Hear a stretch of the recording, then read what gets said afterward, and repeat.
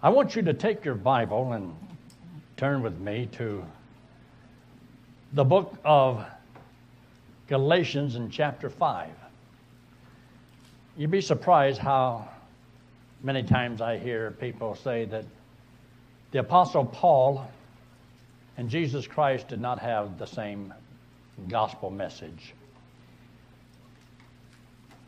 I've often wondered, did Jesus ever really give a good debate on eternal security? I mean, he says a verse like John 3:16, and we say that proves eternal security. And about knowing that you have eternal life, and that's eternal security. But I think I found just the right portion of Scripture that verifies that people were offended at Jesus Christ for teaching eternal security. And that's where most of his persecution came from. Because his message was not the message of the Pharisees. Those people that believed you had to keep the law to be saved. Trying to earn your way to heaven by your good works.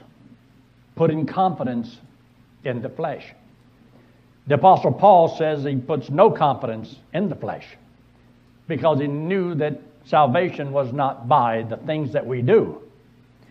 So here in the book of Galatians, as he's presenting a treatise on the gospel itself, he says, if I preach what the others preached, why do they persecute me? If I'm preaching the same thing they're preaching, that you had to keep the law. And so he was telling them that you don't have to keep the law, and being circumcised under the law was a sign of confidence in the flesh. So he made the statement here in verse 11 of chapter 5. And I, brethren, if I yet preach circumcision, why do I yet suffer persecution? Because there was a time in Paul's life where he did. But that was because it was under the law, and he found out, lo and behold, he was saved by grace. And he began his new birth with a birth by the Holy Spirit, which is by faith alone, and not by the law. He said, if I was preaching that salvation is by what you do, keeping the law and being circumcised, why am I persecuted then? What caused Paul's problem is that he was preaching eternal security without it. You can be saved forever and not by your works. It's not by the things that you do, that it truly was the gift of God. Take your Bible and turn to the Gospel of John. The Gospel of John. In John chapter 4 makes an interesting statement here. And I want you to see this because Jesus is the one who brings up this issue. He brought it up with Nicodemus in chapter 3 that you had to be born again. And then he talks here in verse 11, Jesus answered and said unto her, the woman who came and met him at the well, she had 5 husbands and was living with another man that was not her husband. And Jesus knew this. And she was a Samaritan. So why would a Jew go to see these Samaritans, which they considered to be half-breeds, and didn't want anything to do with them? So she was kind of surprised that even a Jewish man would talk to her at a well about this little question in verse 10. Jesus answered and said unto her, if thou knewest the gift of God, and who it is that saith to thee, give me to drink, thou would have asked of him, and he would have given thee living water. Now there's as clear as you can get. If you knew who I was, that's why you heard me say, you got to know who Jesus is. If you knew who I was, and who it is that saith unto thee, give me to drink, you would have asked, and you would have received. And that's how simple it is. Ask, receive. Whatever it is you're supposed to ask for, you can receive. But it has to be from somebody who can deliver. Jesus Christ is God, and he can give eternal life to whosoever believeth. So now you look over there in verse 31. In the meanwhile, his disciples prayed him, Master, eat. But he said unto them, I have meat to eat that you know not of. And so while his disciples were gone into town, it doesn't say they reached anybody. Doesn't say they reached anybody. They may not have. But then they might have won a couple. There was only 12 of them. And while they were doing their thing, Jesus was doing his thing. He said, I have meat to eat that you don't know about. Something that satisfies the will of him that sent him. That's all he cared about. But now notice what he says. In verse 32, I have meat to eat that you know not of. Therefore said the disciples one to another, hath any man brought him aught to eat? Jesus said unto them, my meat is to do the will of him that sent me and to finish his work. Say not ye, there are yet 4 months, then cometh harvest. Behold, I say unto you, lift up your eyes, look on the fields, for they are white already to harvest. Now he's talking about people, and of course you knew that. And he that reapeth receiveth wages. In other words, God says, if you become a soul winner, I'll pay you wages. It has been amazing to me that over the years, 55 or so, I have seen God bless me through the people that I've reached for the Lord. That letter I just wrote to you, that's just somebody I reached 50 years ago. And there's another man that's out there, and he watches our broadcast, and he's virtually keeping us on the radio in Colorado. But he's somebody that I reached years and years ago. And you'd be surprised how sometimes the people who come sometimes to be great workers are those that you've either won or trained to serve the Lord. So there is a thing in the Word of God that you'll receive wages. In other words, God's not asking you to do it for nothing. If you knew that God would pay you $1,000 for every soul you won to Christ, do you feel you might be called into full-time Christian work? Just liable to be called in. All of a sudden you say, I believe God's calling me into the ministry. If he only paid you $1,000, but I can guarantee you this. The value of one soul, he is going to give you more than what the whole world is valued at. What would you consider the world worth? And God is willing to pay you for, what if a man gains the whole world, loses his soul? In other words, the soul of man is worth more than the world. Than all the value in the world. And don't you think if God's going to pay you wages, not just now, but when you get to heaven and you see all those faces of people that you have reached throughout your life. I had a time can you believe it, Christmas Day, restaurants were closed everywhere in Athens, Georgia. I couldn't find a place to eat except one little place was open, Waffle House. We used to call it Awful Waffle. So we're going to go to Waffle House. And because we went to Waffle House, lo and behold, we looked there, and there was a boy that used to come to ranch 20-something years ago when I was up in Georgia. And now he got married. And they're still married after all these years. I don't know how many years it was. Betty knows. I don't remember. Do you remember, hon, how many years they've been married? They had a couple of kids, 2 or 3 kids. And I'm sitting there and I'm reading the paper. And this kid come over and he looks up at me like this. He gets right in my face. And I'm reading the paper and he gets right in my face. He says, you remember me? And I looked at him and said, CJ. I says, you're still alive. And it's amazing, but he was reached because of ranch years ago. And now he's coming back to Northside since John went back up there. He's going to bring his whole family. I says, you get that whole family and get back in church. I says, you know better. And so he says, I'll do it. I'm doing it. I'm going. So you better be there today. I'm going to make a phone call. But the fields are white already unto harvest. But what I wanted you to see is the Lord pays wages because you're gathering fruit that will last forever. See, in this life, you can spend time, effort, and money and gain things in this world, but none of it's going to last. That's why he made the statement in verse 36. And gathered fruit lasts for eternity. The only thing that you can gather in this world that's going to last forever is going to be the souls that you won to Christ. But I've wondered about some of these things, and I want you to take your Bible and turn to the book of John, chapter 6. John, chapter 6. Now, he says his goal is to finish the work that God had called him to do. Now, we know that when he said, it is finished on the cross, that was to pay for our sins. He came back again from the dead. But there's something else I want you to see here. In the Gospel of John, in chapter 6, look in verse 22. The day following, when the people which stood on the other side of the sea saw that there was none other boat there, save that one whereunto his disciples were entered, and that Jesus went not with the disciples into the boat, but that his disciples were gone away alone. How did Jesus get on the other side of the lake? That was a good question. How did he get here? Because the disciples took the last boat. So they came on the other side, and lo and behold, there's Jesus. How'd you get here?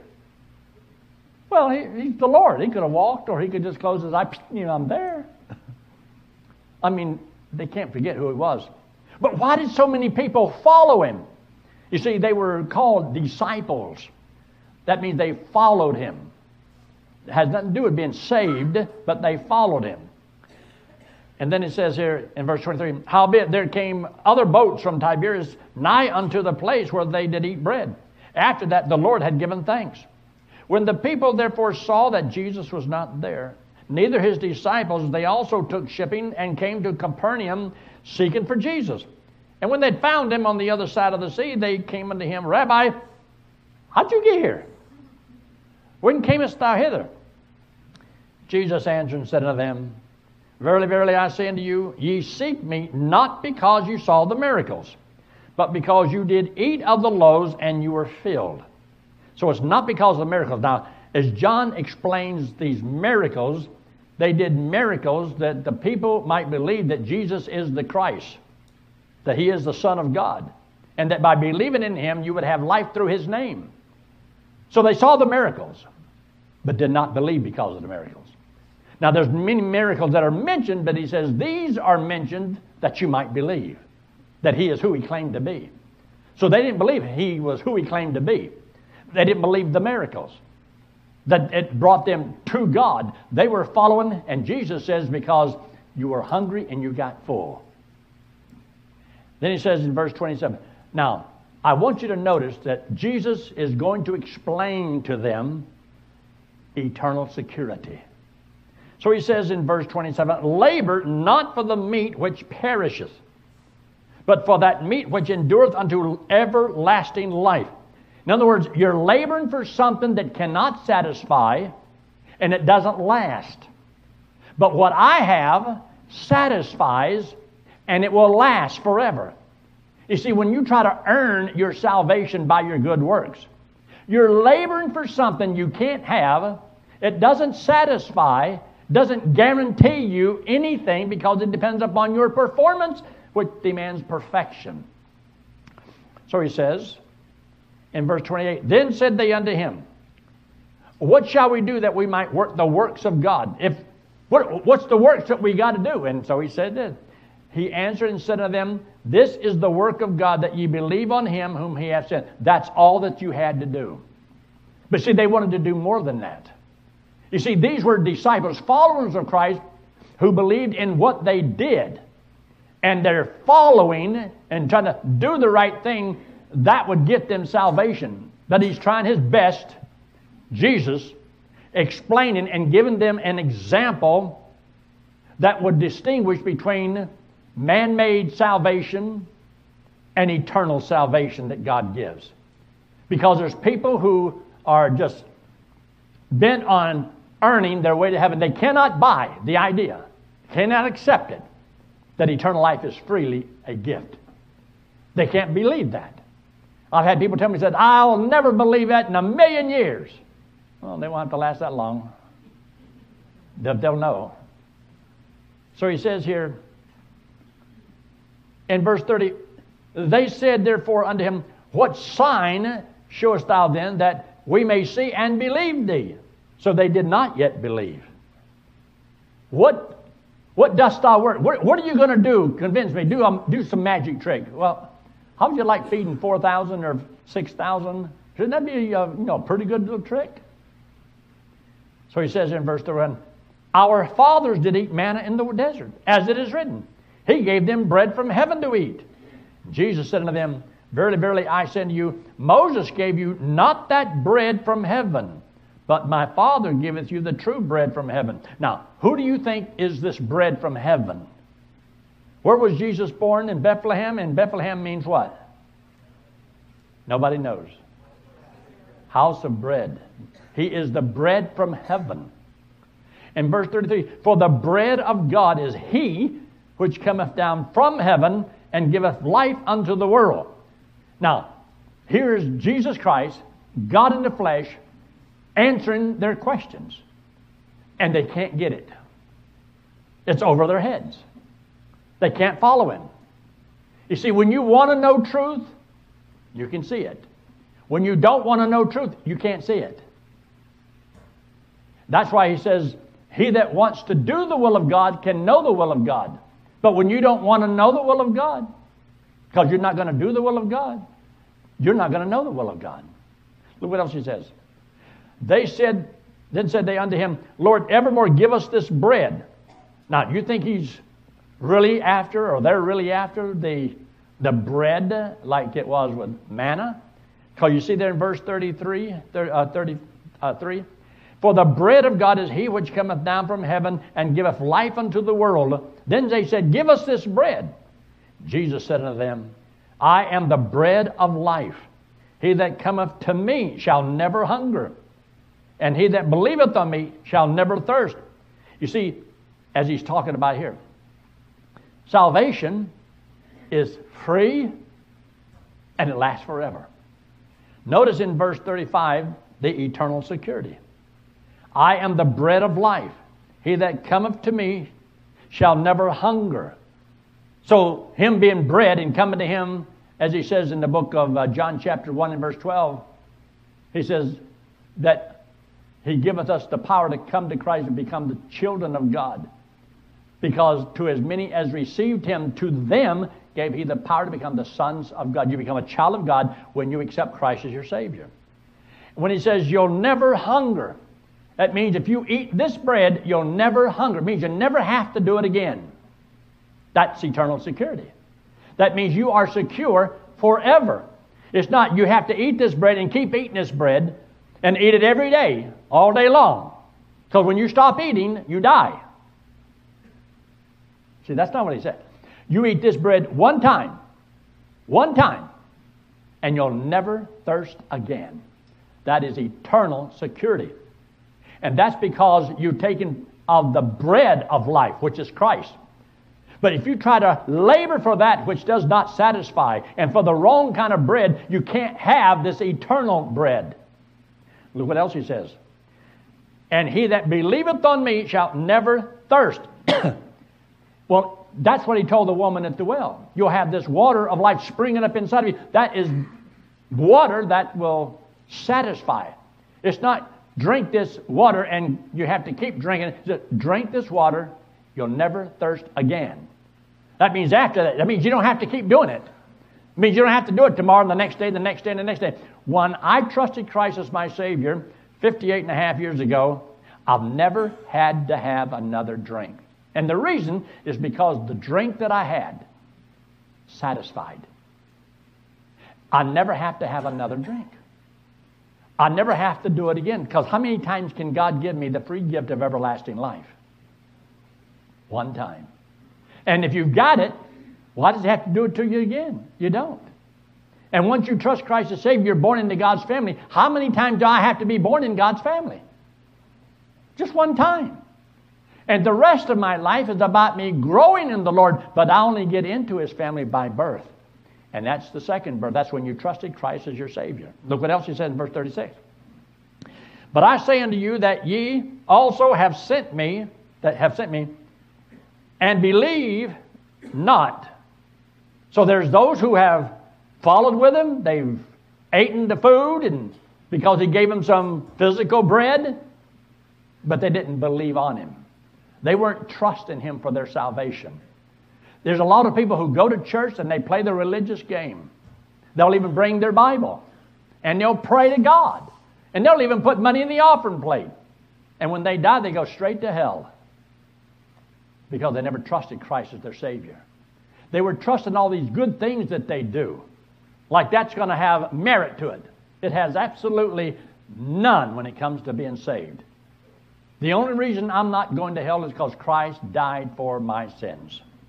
Now look at the next statement.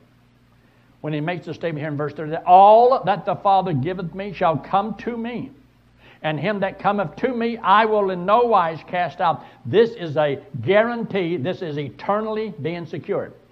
You see, whenever Christ was put on the cross and whenever he is lifted up, even in congregations or individually or whenever you read a tract or a book that exalts Christ and what he did on the cross, yet when he was actually put on the cross and lifted up, that's where he made the statement, I will draw all men. And when people, you can be drawn, and there's light that God gives, and he draws with light, and light is the evidence that there is a God. And if you'll follow the evidence, it will always lead to the source of that evidence. And you can trust Christ as your Savior. But it says, no man can come unto me except it were given him of my Father. Well, what he's talking about is simply, you see, when you're born again, you're born of God, the Father. He becomes your Father. Jesus doesn't become your Father. God becomes your Father. You're born of God, born of the Spirit.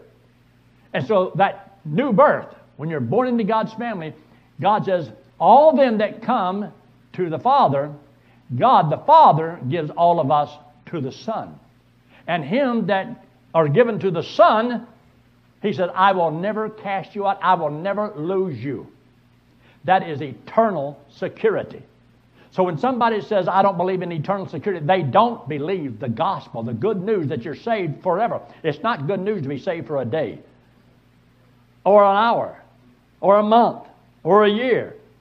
But what if you could be saved forever? If you're going to be saved at all by grace, why can't it be forever then? If he can forgive me of all my sins to give me eternal life, why does he have to take it back? Well, see, he can't take it back. And he promises he will never take it back. This is the only way you can be sure of going to heaven. And Jesus Christ is taking a stand for the security of the gospel. Because that's what the gospel is. And they could not see it. I've witnessed to a lot of people and said, I'll never buy that. I can never believe what you're saying. And I had one person that wrote a tract and says, the damnable doctrine of eternal security. And that was put out by Jimmy Swaggart. He wrote that.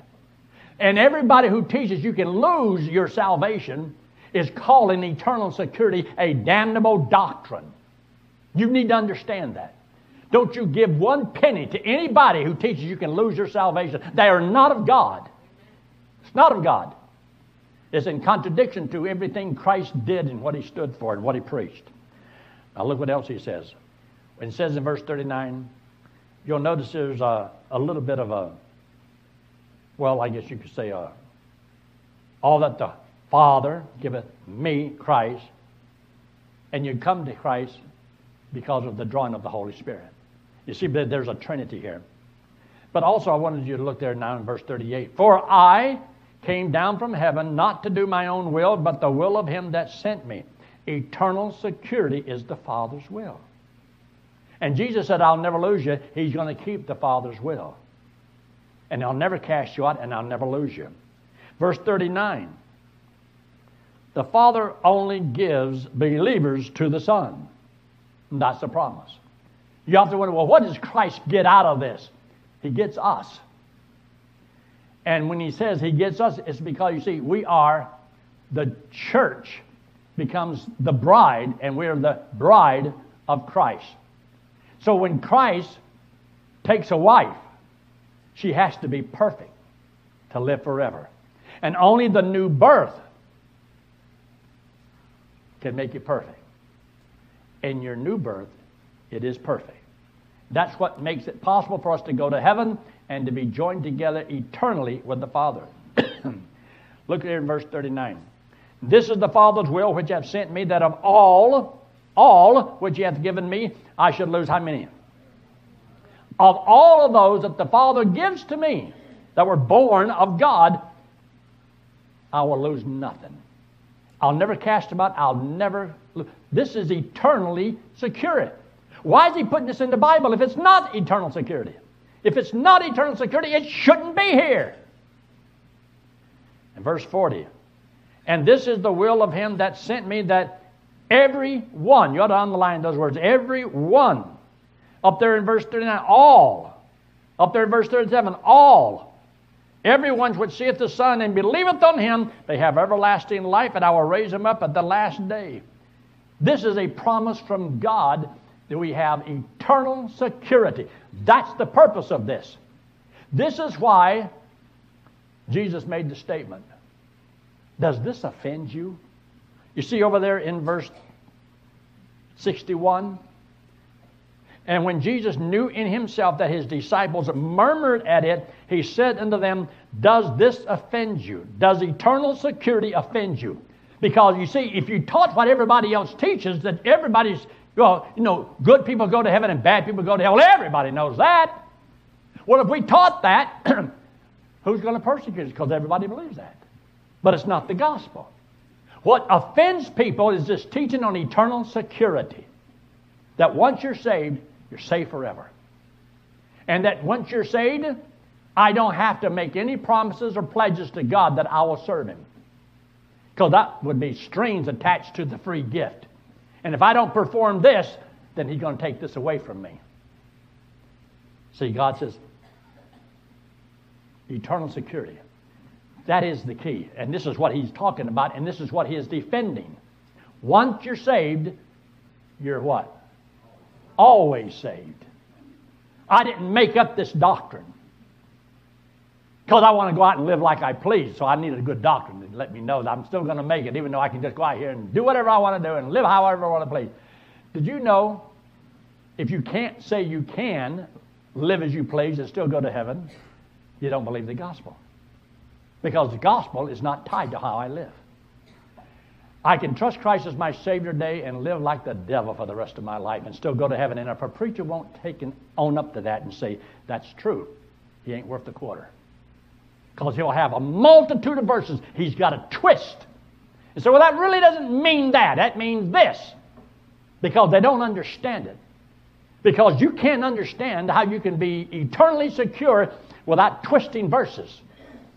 And the only way they can twist them is you got to make a person be responsible for his salvation because of the way he lives. Look at else. So he makes a statement down here in verse 42.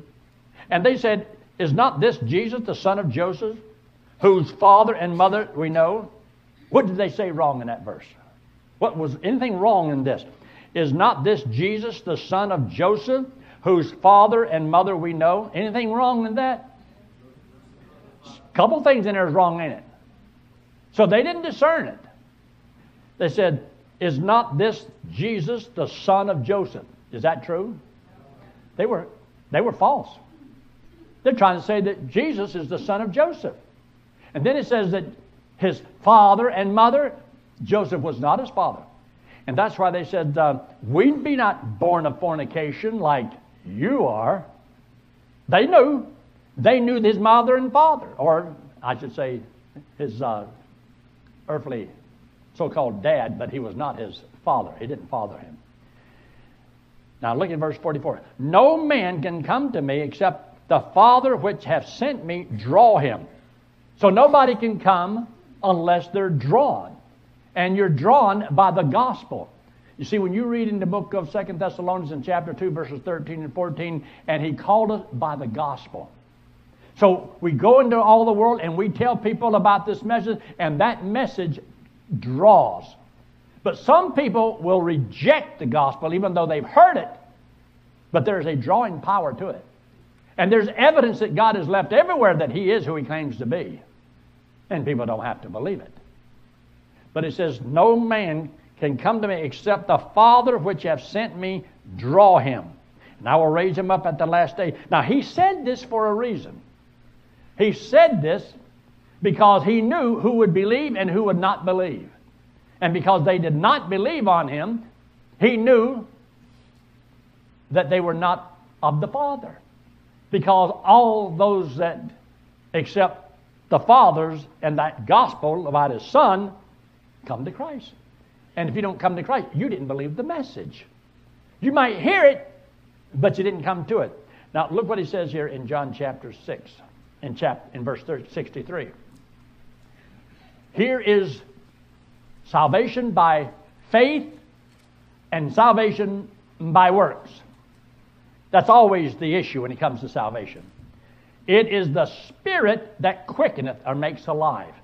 That is salvation by the Holy Spirit. So Galatians explains the same thing. How is it that you have become so foolish? You began in the Spirit, or you're now made perfect by the flesh. You received Christ as your Savior because you saw, I'm a sinner, I cannot save myself, so I trust Christ as my Savior. So to be made alive and have eternal life, he says, is the Spirit that quickeneth. The flesh profit how much? That's what he was trying to get them to see. They're laboring for something that cannot produce. It cannot produce satisfaction. It cannot give them eternal life. They don't have any discernment whatsoever. But they were following Christ. They followed him to the other side of the lake. They had eaten all this wonderful, real, physical bread. But it was a miracle that didn't cause them to believe. But it was enough because of the food to their little bellies to want to follow him. Intrigued them. But they didn't get it. A lot of people can hear the gospel and they can get it out, but sometimes we struggle to get it across. Did you get what I said? And there's a lot of people talk about, yeah, you got to be saved. You got to trust Christ as Savior. Well, we're all saved by grace. Only through faith. Where are you going to die? Well, hell, if I don't change. They don't get it. And they say all the Christian words. I'm talking about preachers are doing this. They don't get it. Now look what he says here in verse 63. It is the Spirit that quickeneth, the flesh profiteth nothing. He's trying to get them to see trusting in your works cannot produce the new birth. It cannot give you this eternal life. You cannot have this bread where you'll never have to eat again. You cannot have the water that will quench your thirst for all eternity. You can't have it. Flesh can't give that to you. Only through Christ. And they reject him as Savior. They didn't mind a few little miracles along the way. Now look what he says in verse 64. But there are, get that, some of you that believe not. So does he know that he's got some unbelievers in his crowd? Yes, he does. So what is the purpose of everything he's saying to do is to get them to believe. Some of you haven't believed.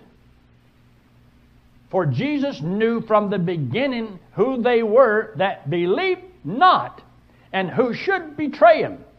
And he says, therefore said I unto you, that no man can come unto me except he were given unto him by my Father. That's why I said that over there in verse 44. When he says in verse 40, no man can come to me except the Father which hath sent me draw him. And I will raise him up at the last day. The ones that he raised up the last day, that's those who trust Christ as your Savior. See that there in verse 40?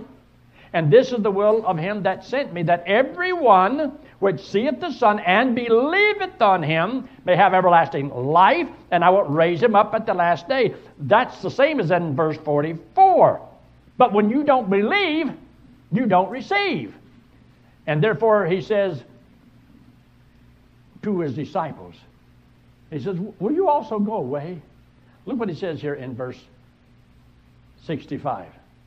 Therefore said I unto you, that no man can come unto me except it were given unto him of my Father.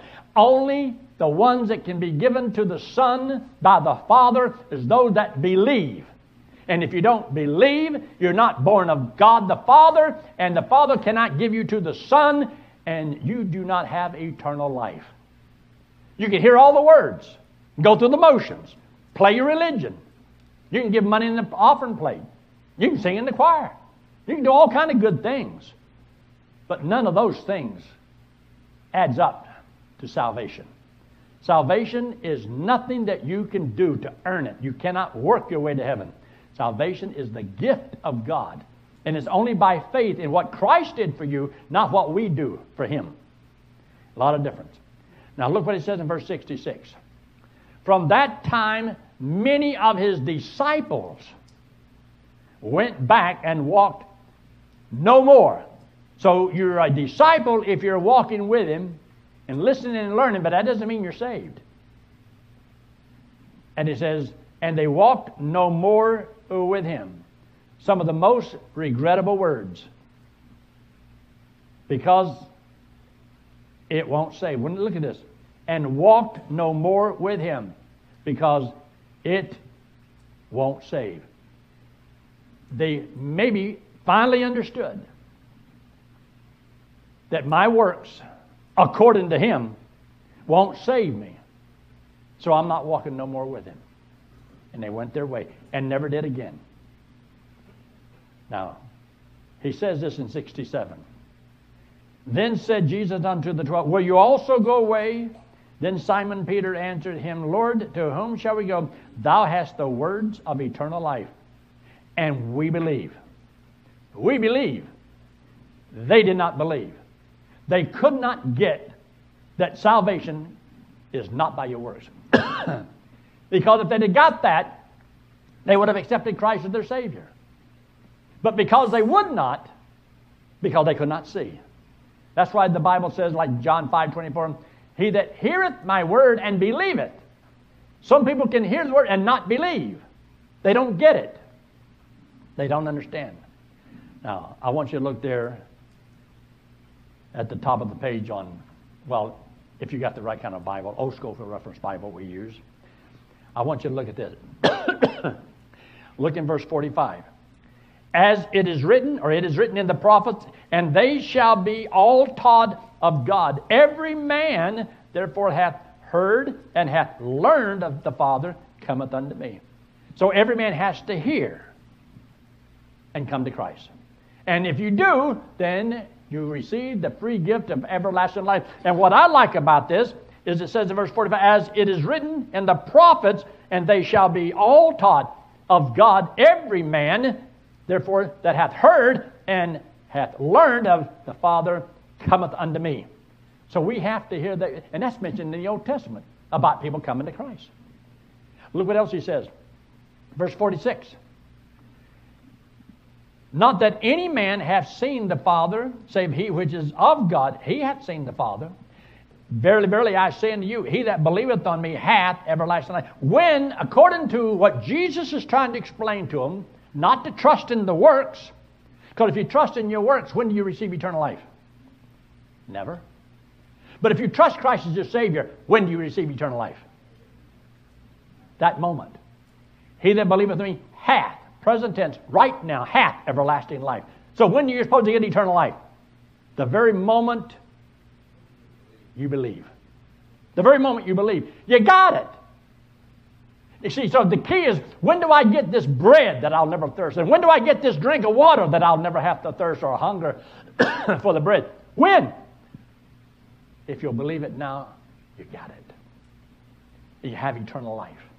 So then he goes to a whole dissertation here about an illustration of how to have eternal security. And he uses his body, the flesh, and the blood. And he that believeth in me is he that eateth my flesh. That's the bread you'll live forever. Drink my blood. That's the what you'll have everlasting life. And so he goes down to here and it explains this. I just want you to see this very quickly. Look at verse 53.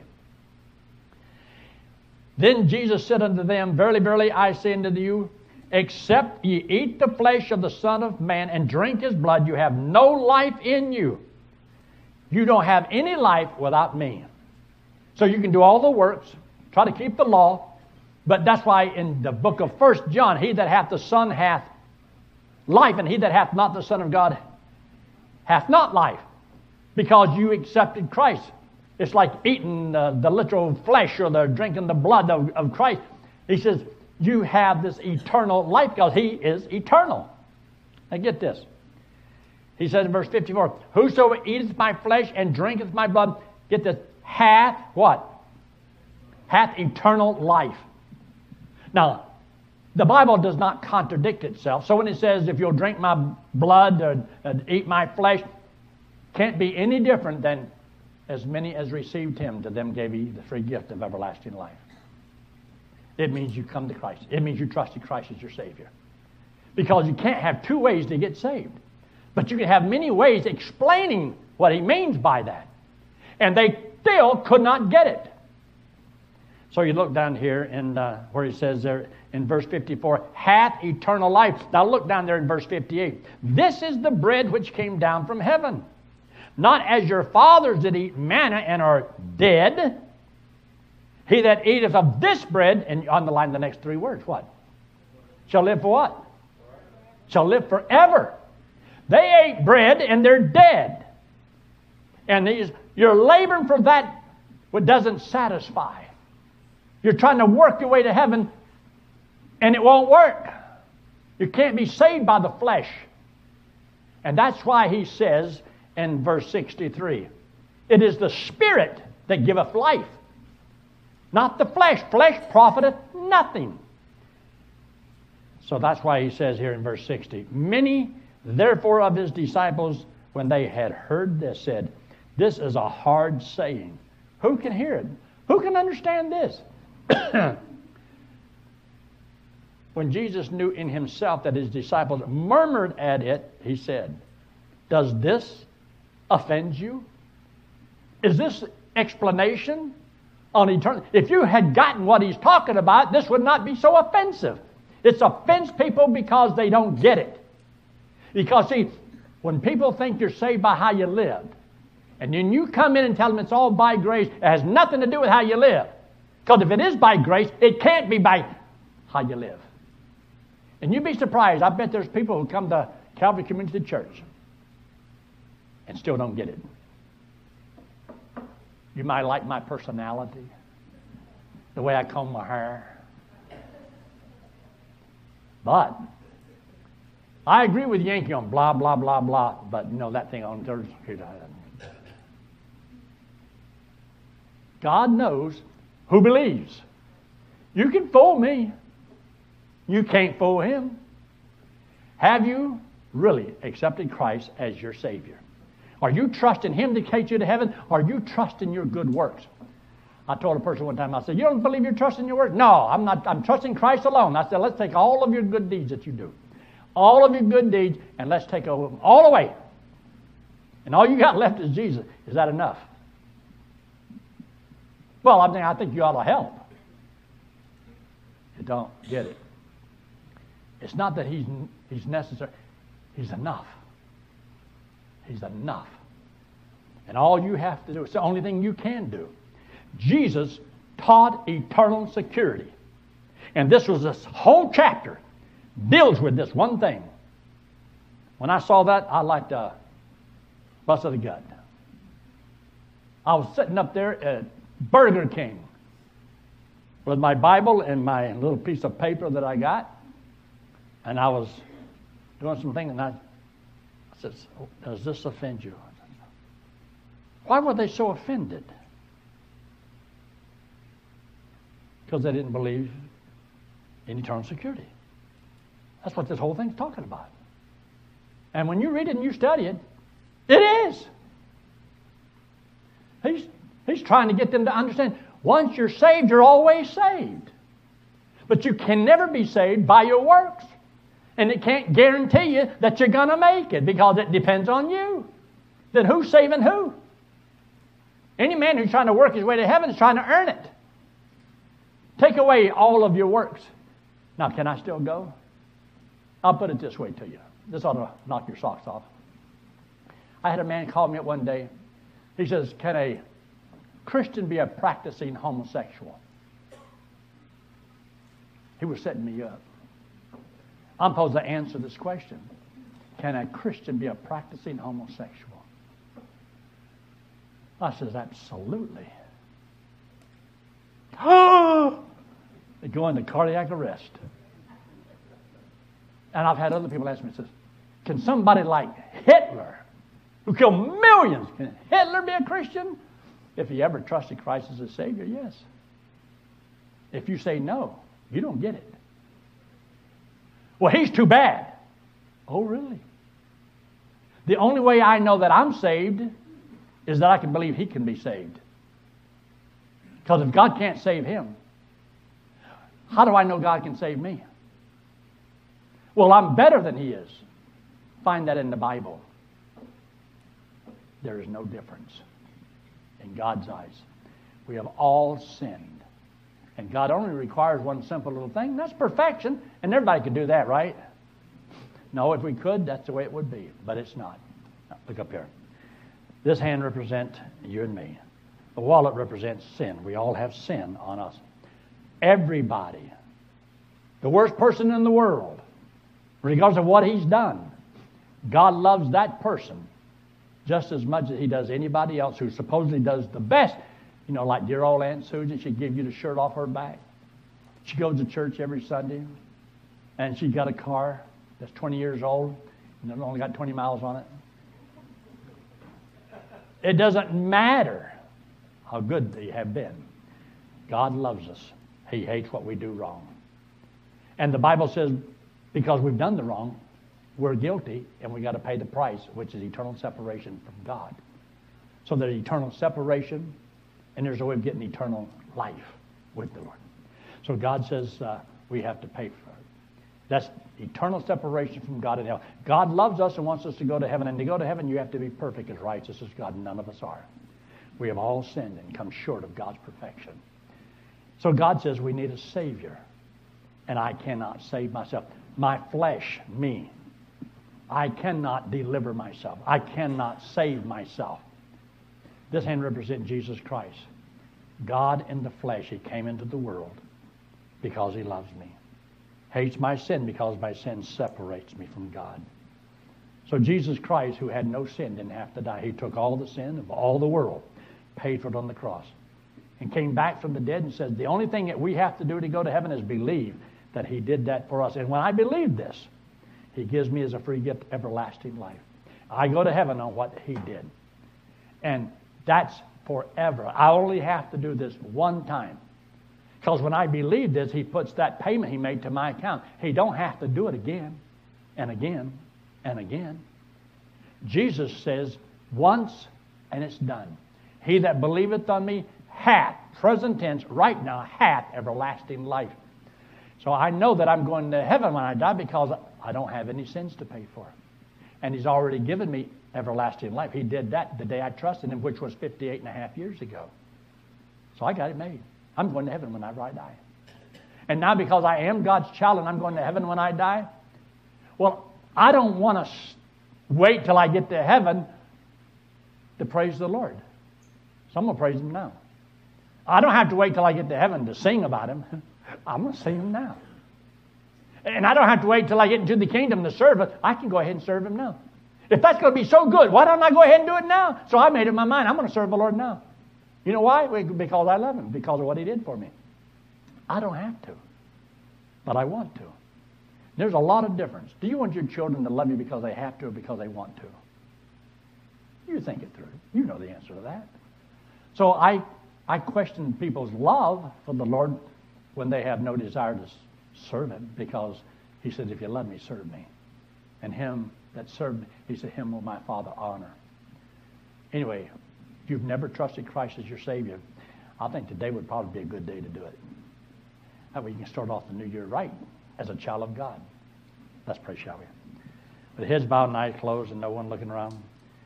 If you're here this morning and you've never trusted Christ as Savior, you've heard all about it. You've heard my language. You've heard what God's Word said. You've heard what Jesus said. Will you trust Christ as your Savior? And when you trust him as your Savior, that means he saves you forever and you never have to do it again. Because he can only give you eternal life one time. You can only be born into God's family one time. Because you can never lose salvation. God saves you and saves you forever. And Jesus taught eternal security. With your heads bowed and eyes closed, is there anyone that will say, yes, preacher, that made sense to me, and I will trust Christ right now as my Savior. I want to be sure I'm going to heaven when I die. If you've ever had questions and doubts, why not settle it right now? And if you will make that decision, I'm not going to embarrass you, but I'm going to ask you just to slip it very quickly, put it right back down, just so I can have a word of prayer for you. And I'd like to know if what I said made sense to you.